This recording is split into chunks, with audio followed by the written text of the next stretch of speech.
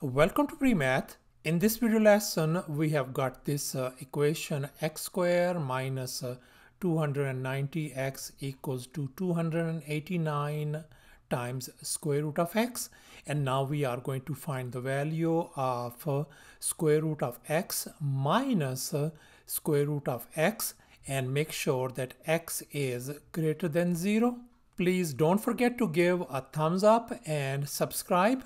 So let's go ahead and get started with the solution, and here's the very first thing we are going to do. Let's focus on this equation x square minus 290x equals to 289 times square root of x. And here I have copied it down, and let's focus on this part, negative 290x.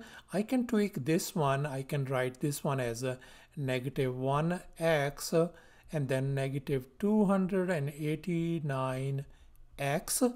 So therefore I can write this left hand side as x square minus x minus 289x equals to, on the right hand side, is written as 289 times square root of x.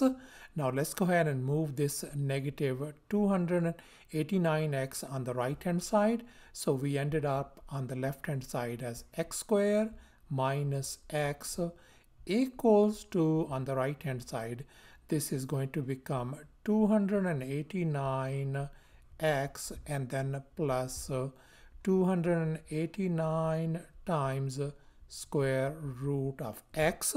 And now let's focus on the left hand side, this part, x. We can manipulate this thing. I can write x equals to, I can write square root of x and then whole square. Therefore, I can write this on the left hand side, x square minus square root of x and then whole square, and equals to, on the right hand side, we can see that 289 is in common, so I can factor 289 outside, and inside the parentheses we got x plus square root of x. Now on the left hand side, this represents the difference of two squares, so therefore we are going to apply this famous identity, a square minus b square equals to a minus b times a plus b. So therefore the left hand side could be written as x minus square root of x times x plus square root of x equals to, on the right hand side, 289 times x plus square root of x. And now let's go ahead and divide both sides by x plus square root of x, and likewise on this side we are going to divide by x plus square root of x, and then we can see that this cancels out with this one, so we ended up on the left hand side as x minus square root of x equals to, on the right hand side, this is gone with this one, so we ended up with a 289.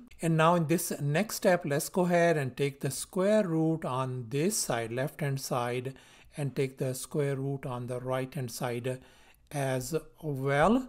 So this left hand side is simply now becomes square root of x minus square root of x equals to, and on the right hand side, square root of 289 could be written as a positive or negative 17. So the value of square root of x minus square root of x turns out to be a positive or negative 17, and that's our final answer.